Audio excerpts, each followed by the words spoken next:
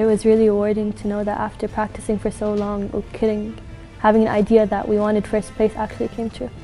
This experience taught me that it's not only a physical exhaustion, but also a mental exhaustion. You have to be mentally prepared to train every day, know that first place is in your mind, and put it in the back of your head every time you train and practice. طبعا أخذ منا وقت كتير، يعني عدنا أشهر نتدرب، وتقريبا كل يوم أو إذا حدا عنده وقت فاضي يعني بيجي يتدرب معانا، وكان كتير صعب يعني إنه إحنا نوصل لهذا المركز. هو شيء حلو إنه إحنا نفوز كل سنة، طبعا فايزين 3 مرات على التوالي، بس آخر سنة كانت شوي صعبة لأنه الفرق الثانية كانت عم تتدرب أكثر منا، بس إحنا الحمد لله فزنا عليهم بذكائنا وتعاملنا مع بعض.